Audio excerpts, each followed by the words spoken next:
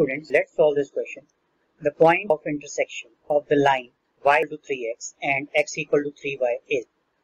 इसका मतलब ये है कि आप ये दो लाइन दी हुई हैं, उनकी इक्वेशंस हैं और पूछा जा रहा है इंटरसेक्शन पॉइंट क्या होगा, बताइए। चलिए स्टार्ट करते हैं।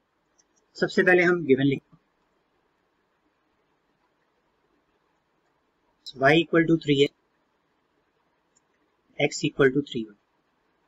देखिए जो इंटरसेक्शन पॉइंट का मतलब क्या होता है, इंटरसेक्शन पॉइंट का मतलब वो जहां पर ये लाइनें इंटरसेक्ट करेंगी, या हम ये भी कहते हैं कि ये वो सॉल्यूशन होगा इक्वेशन का, है ना, फाइंड आउट करना है। तो हम इसको सॉल्व करेंगे इक्वेशन मेथड से। तो इन इक्वेशन से लिख लेते हैं 3x minus Y equal to 0। Second equation is x minus 3y equal to 0। This is the equation number 1 and this is equation number 2। Alright, तो चलिए हम क्या कर सकते हैं, bye substitution method from equation 1 we can say from 1 y is equal to 3x। मैं इस y को यहां ले गया तो y is equal to 3x आ गया। Now put this value, put y equal to x in second equation. So it is x minus 3 and it is 3x, okay, equal to 0. So from here you will get minus 9x equal to 0, okay. So it is minus 8x equal to 0 and x is equal to 0 because minus 8 चला जाएगा 0 के denominator में, तो answer 0 ही आने वाला है, x equal to 0.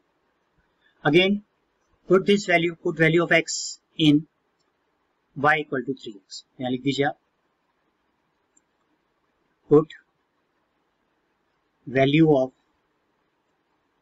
x in y equal to 3x, okay.